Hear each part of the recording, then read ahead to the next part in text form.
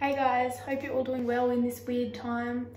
My name's Kira, I'm a high performance trampoline gymnast, and today I'm going to talk you through how I do my hair for competitions. So today what I thought I would do, instead of doing the classic braids into a high ponytail, I thought what I would do is I've actually been doing this for the last couple of competitions where I part my hair down the middle. As you can see, it's not done very well, I have to redo it. I do 2 braids on each side down into a low pony, just here. So what I'm going to start off with is I'm just going to do the parting. So I'll part down the middle, and then I'll part down the side, and then I'll part it into 2 sectors again.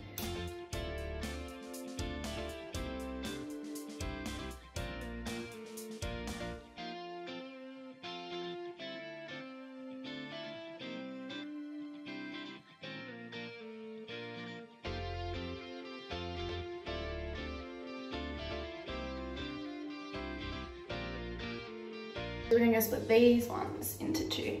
When I split it, I like to angle it back a little bit so that when it goes back into a ponytail, there's no like bumps or creases. That's what I try to do anyways. There still does end up being some bumps and creases, but if I braid directly down, when I go back, see how there's like a bump there? The same thing happens when you braid.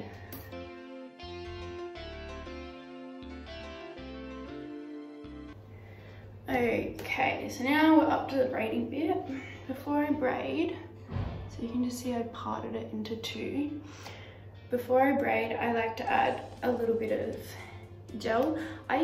This is gel, but I usually use mousse, like foaming mousse, and I just like spray it onto my hands and then like zhuzh it into my hair. It just makes it hold a little bit better, and it's not as like thick as gel is. Obviously, because we're in like lockdown pretty much, I didn't really think it was necessary to go to the shops and get mousse when I had gel here. So we're making do with what we've got.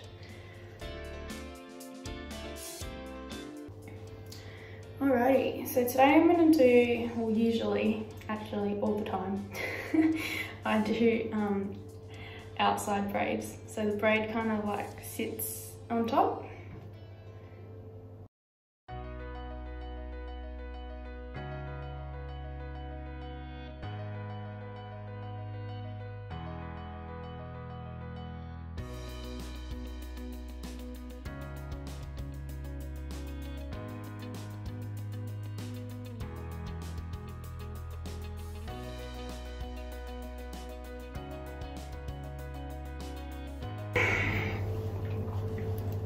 This is what the braids look like so far.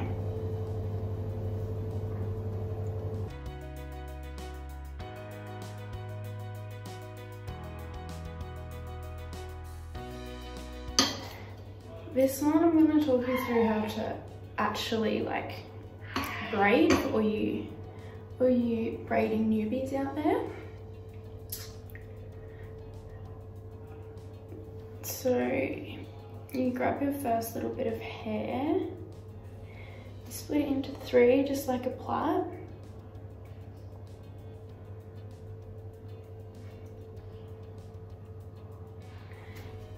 Like that.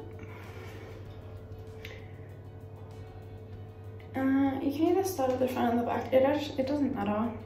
Take a tiny little piece of hair and add it to your front section, and then you're gonna cross it under with the middle one. You gotta swap your hands around a little bit, it's a bit confusing. And then you're gonna do the same thing for the back one.